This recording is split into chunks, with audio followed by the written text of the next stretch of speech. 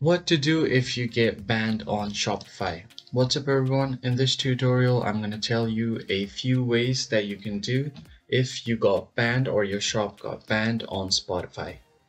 But before we do that, I want you to head down below to give this video a quick like and subscribe to the channel. Alright, let's begin.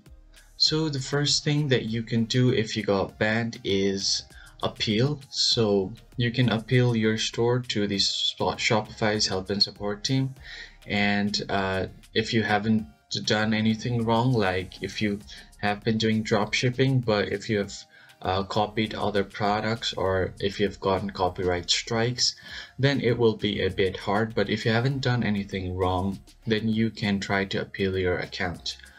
But if that still doesn't work, then what you can do is create a new Shopify account.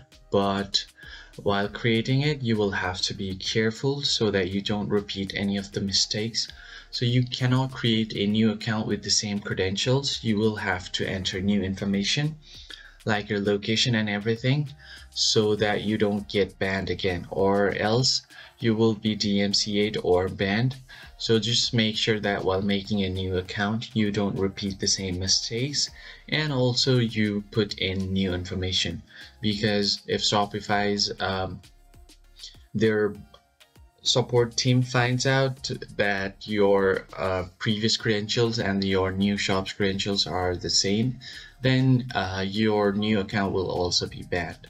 So those are the two things that you can do if your Shopify store is banned. If you found the video helpful, hit the like button below and subscribe. I will see you guys on the next video. Thank you for watching.